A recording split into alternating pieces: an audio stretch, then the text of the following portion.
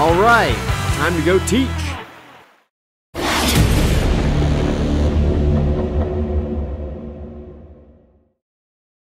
Hello and welcome to this episode of Tutors, continuing our unit on ecology and also continuing our lessons on the nutrient cycles. This is part 2 of a 4-part series as we go through the different nutrient cycles. Last time we went through the water cycle.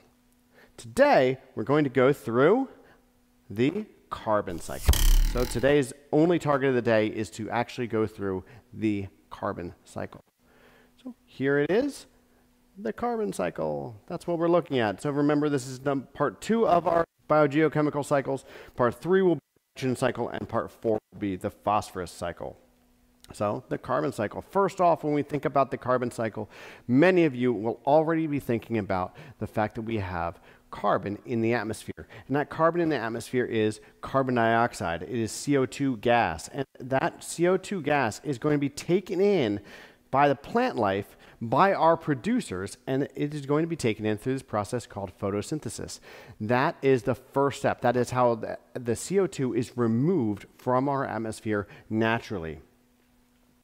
Now, through the process of respiration, the CO2 will be returned to the atmosphere, and both plants and animals perform the process of respiration. So this plant is not only going to take CO2 out of the atmosphere, but it is going to return some CO2 back into the atmosphere.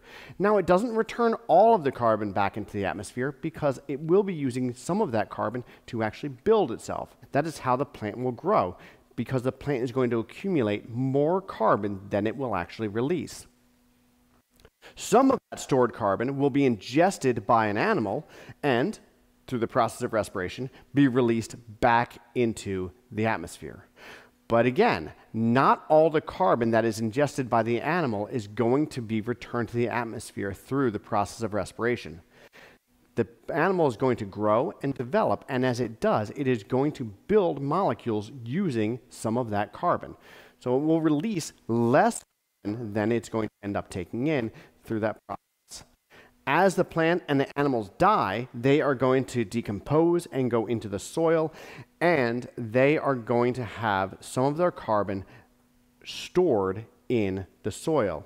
And if we have millions of years, they can form fossils and then fossil fuels such as coal, oil, peat.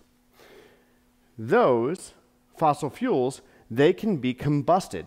We can use them for energy.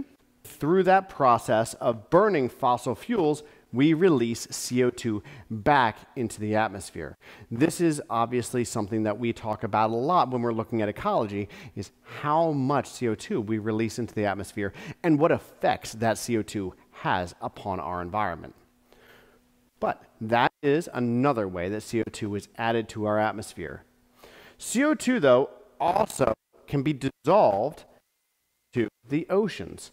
And as the CO2 is dissolved into the oceans, then we end up with this process called acidification, because as the carbon dioxide is absorbed by the ocean, it forms carbonic acid, which is going to then reduce the pH of our ocean and cause them to get a little bit more acidic, which is another environmental problem that occurs from having too much carbon dioxide in the atmosphere.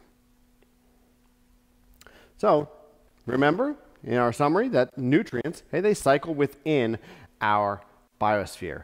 And CO2, well, it leaves the atmosphere both through photosynthesis and through dissolving into the oceans and then forming that acid. And one way that CO2 is released in great amounts into our atmosphere is through the burning or the combustion of fossil fuels. That's one of the main ways in which we have seen a massive increase in our CO2 in our atmosphere.